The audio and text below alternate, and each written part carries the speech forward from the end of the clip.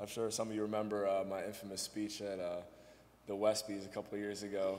I still get some stuff for that, so you know I like to talk. So if I go a little bit over today, just help me out. But so my name is Adam Carswell, broadcast communications student here at Westminster. Play basketball, run track here. Everything here at Westminster has been pretty good for me. Really love this school. Got 5 siblings, one of which is right here today. I got an older brother named Mikey who just turned 27 yesterday, a sister who plays volleyball up at Adrian College in Michigan. She's a junior.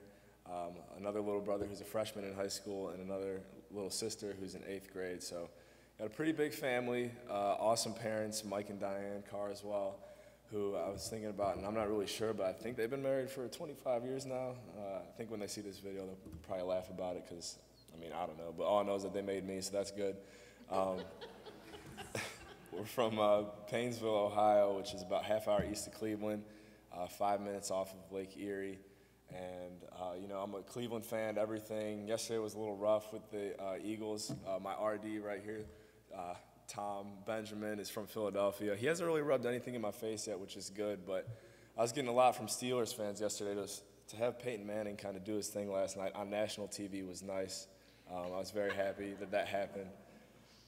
But, so, you know, that's just a little bit about me. I've been raised in a Christian household, you know, ever since I was little.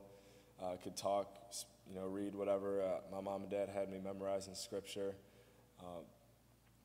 Always went to church, you know, every Sunday, this and that, and, you know, taught good morals. And, you know, if you would like to say, you know, I was raised the right way, and I've just been really blessed to have been raised the way I was. But just because I was raised that way didn't mean that I always lived that way. You know, when I was little, you know, when you're in Sunday school and you sing, like, Jesus loves me, like, you just sing it because all the other kids around you are singing it. Like, you don't really know what it means. And so, you know, probably up until, like, freshman year of high school, you know, I was really, I wouldn't say all out for my faith in Jesus, but, you know, I was living a good life. And then sophomore year of high school was kind of when the, you know, the rebellious stage kicked in, and, you know, I wanted to really fit in with the cool kids, and that didn't really play to my advantage as much as I thought. Even during it all, you know, the people that I was hanging out with, you know, I thought I was doing, you know, what I wanted to do, which was be cool and be bad and be a rebel, and, you know, I wasn't living by any means the way that I was raised. So, and, you know, going from my senior year of high school into my freshman year of college, things got really bad for me, and I almost actually ended up not even coming to Westminster.